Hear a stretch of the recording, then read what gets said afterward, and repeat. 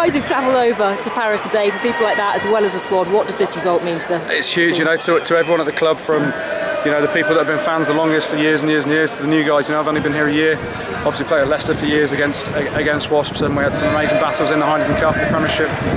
And Di said before the game, you know, it's the first step in the club. As we've been talking about rebuilding the club, and this is the first step in terms of us going forward now, building our own history.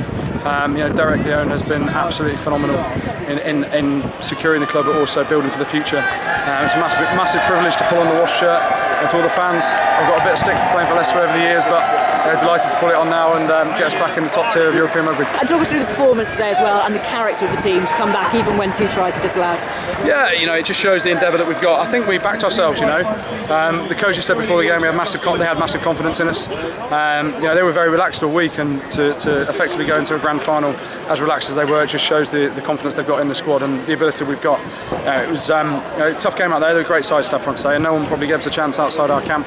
I think Stade Francais left Adams Park last week very happy with a 1-point defeat, and we knew we could have them here. So we've come to France 3 times this year, won 3 times, and we're just delighted to be back in the top tier. You got a bit battered out there too. Special attention for you, Brian? I said a bit of French out there as well. So listen, you play over in France, and the French guys are they're very proud of their own turf, and sometimes that balls over. They did a bit today. I got the butt of it, but luckily I've got a bit of weight behind me to protect me, so happy with the win. And finally, plans for tonight? Might be a bit costly. I think Di said he's going to bring his credit card out, so it should be good.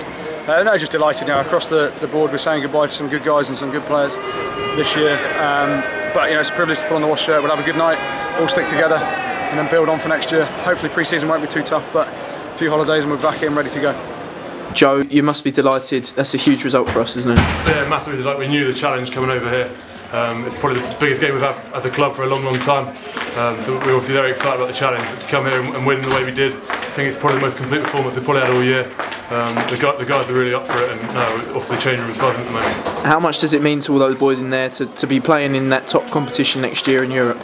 Yeah, massive. We had a few guys to send off today, so hopefully we've done that in style. But in next year, it's going to be fantastic, exactly where we want to be. Since I've been in the club, we've not really been in it, so I think everyone's really looking forward to being in the Heineken Cup or the European Cup. Everyone obviously wants to be playing in that, and obviously we're sneaked in the back door, but we're delighted, and we can't wait for next season. We'll give it the best shot we can. Ashley, from the noise in there, it obviously means a lot to the boys. Yeah, I think it made the whole season worthwhile.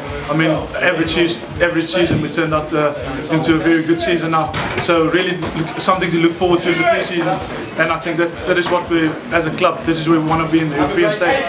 That win was kind of built on huge work in defence and just hard work throughout the team, throughout the game. Yeah, games like these, I think you're going to make mistakes, but it's just like how much you want it.